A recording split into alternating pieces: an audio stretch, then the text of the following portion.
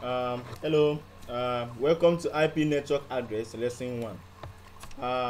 In this tutorial, I'm going to describe the three type of network address and how to identify them, their capacity, the node capacity, the node address capacity, and how to identify the network part and the node part. Now let's start. Now there are different type of network address. There's class A, B, C, D, and E. But what is the most important in this course is what of class A, class D, and class C, because we are going to use these three addresses in my next tutorial. That is when I'm going to do IP subnetting. Now, in class A network address, the first bit is always off, right?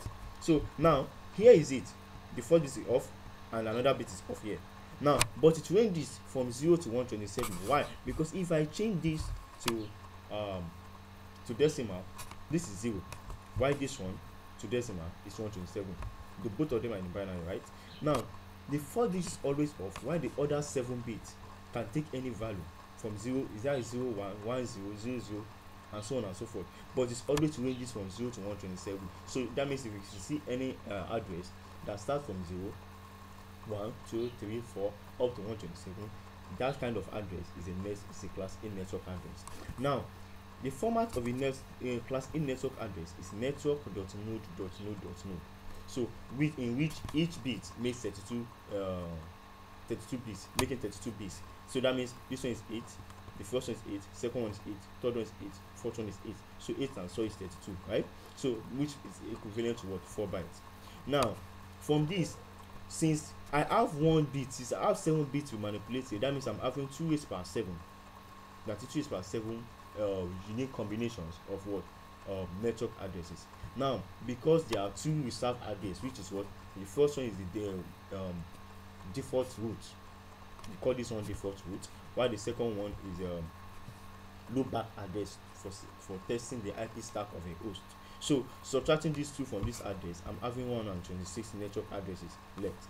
Now the host address is 3 bytes. From here you can see that it's 3 bytes, 1 2 3, right? So now since the host address is 3 bytes, that means each is making what 8 bits, right? So I'm having 3 times 8, which is 24.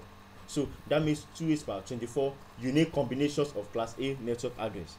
Now from here, because of the reserved patterns of zeros and 1, subtracting 2 from 2 is power 24 gives me what 16,777,214 instead of 216, because we subtracted 2, now making 214 node addresses.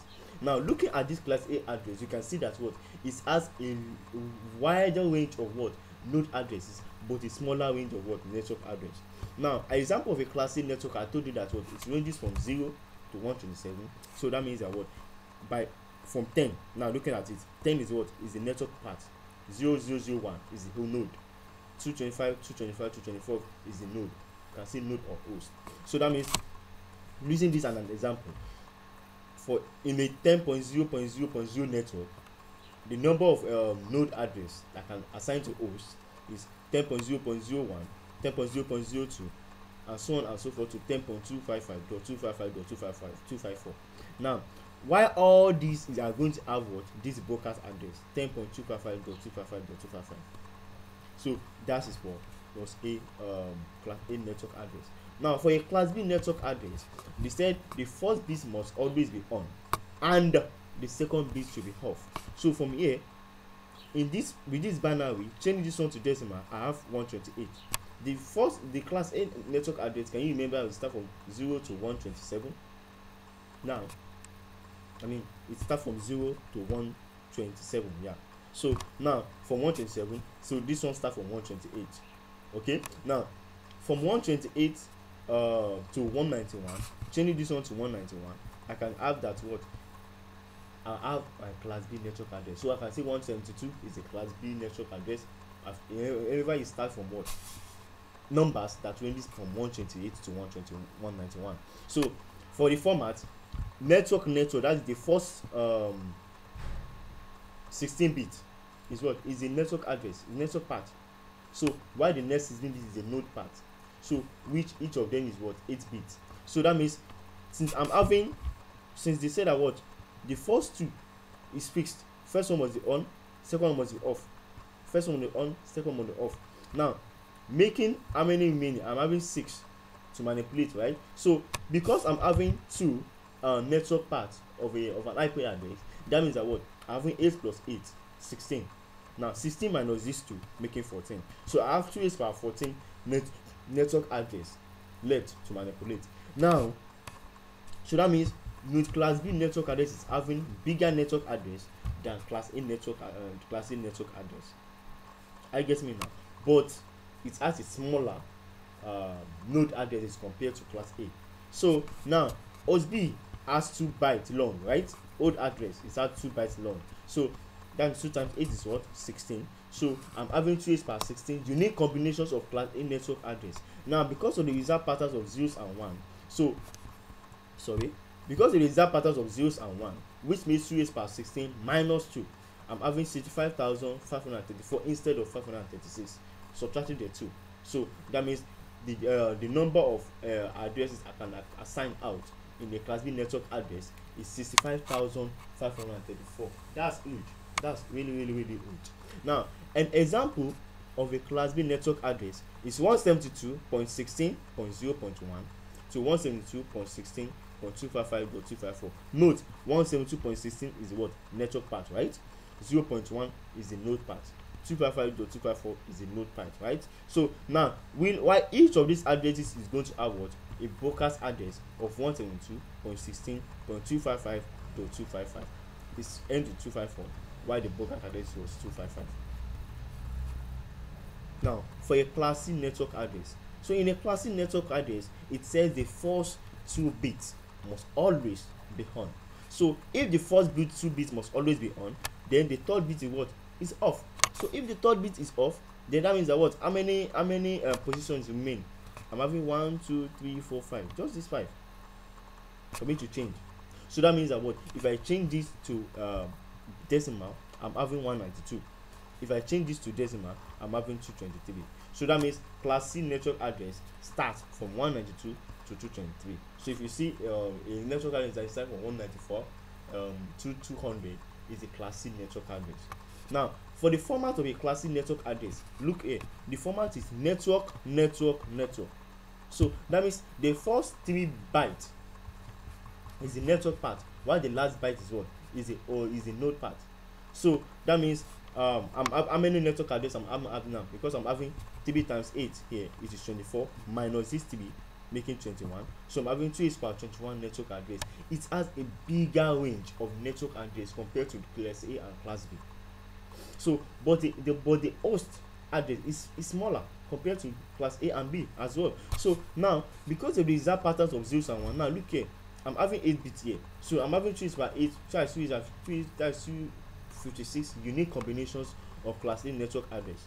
Now because of the exact patterns of zeros and 1, subtracting these 2 from 2 is per 8, I'm having what? 354 possible node address to allocate. So for each class C network address, I'm having 2 is per 54 node addresses. So then I'm having, and from here, look at this example now. I'm having 192.168.80. The first 3 is what? Is the network part, right? While the last is the node part. So from 1 2 3 4 5 6 7 8 up to 254 is what? They are node addresses.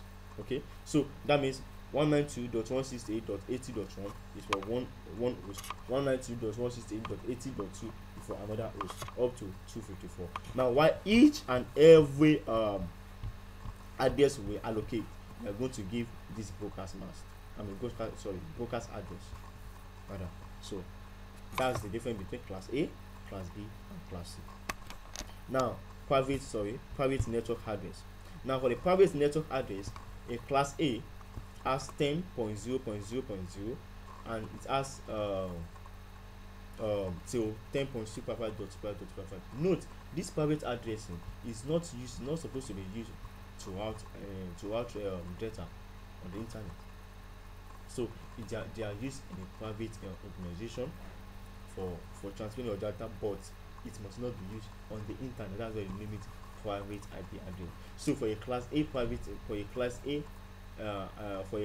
IP address, it has private IP address of 10.0.0.0 to 10.255.255.255.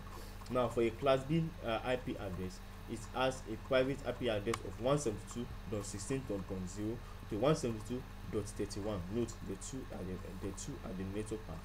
Two are the network part, right? Only this one is the network part. So that is from 0 to 9 is a public, but from 10 from 0.0.0 to 10.25 is for private IP address. Now likewise for class B IP addressing, and for class C 192.168.0.0 to 192.168.255.255. So all these three, any address that fall between this one is a private IP address. Alright, so thanks for watching. Don't forget to subscribe to get updates on my upcoming videos. So and like and share as well. So on my next tutorial, we are going to be treating IP network subnetting, in which I'm going to give you a full explained detail on how to subnet a class A, a class B, and a class C network handles. Thank you.